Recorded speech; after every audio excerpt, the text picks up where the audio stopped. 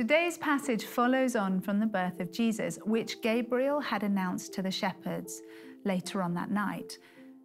And so the story continues, but as I share, notice how careful Luke is in describing and explaining the details of the law to his non-Jewish audience.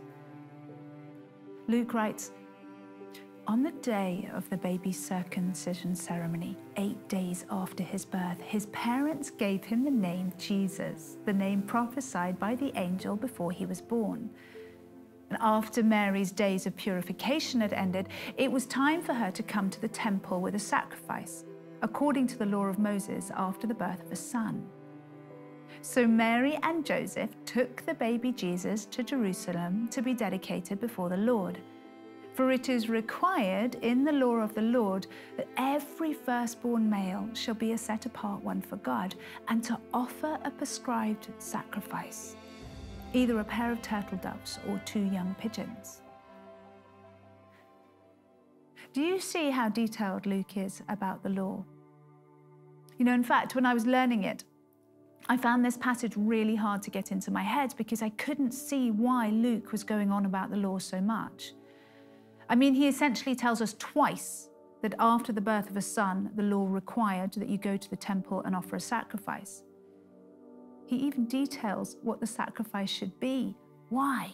I mean, I'm grateful for the history lesson, but I'm tempted to think that's just too much detail for me.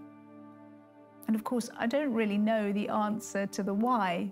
I just learn scripture and it throws up questions that make me think. And this question makes me think about the word law.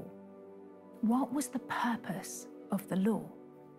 Now, I know there are some very long answers to that, but to me, in its simplest sense, the law brings clarity to what is right and wrong. And of course, the law of God recognizes that when we live in what is right, we live in the abundance of God's blessing, protection, provision. And when we do what is wrong, we step outside of that blessing and protection and provision. And of course, in the law of Moses, there was a provision that enabled people to come back to God when they'd fallen short of the law. And that was the sacrificial system. Remember the Passover lamb? And that leads me on to thinking about the fact that Jesus, in Matthew 5, said that he had come to fulfill the law. In fact, Jesus was the final and full perfect sacrifice to satisfy the requirements of the law forever. And then I begin to catch a glimpse of the enormity of what God did. And perhaps just a little of why Luke went into so much detail describing the law.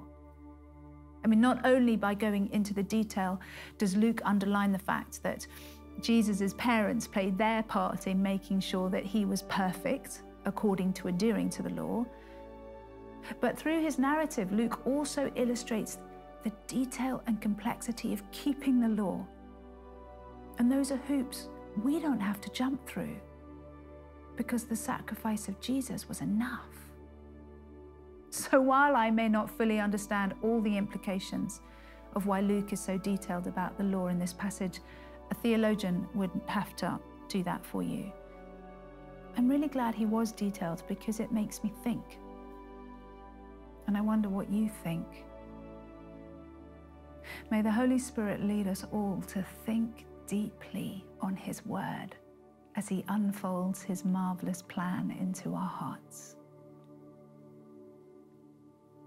Amen.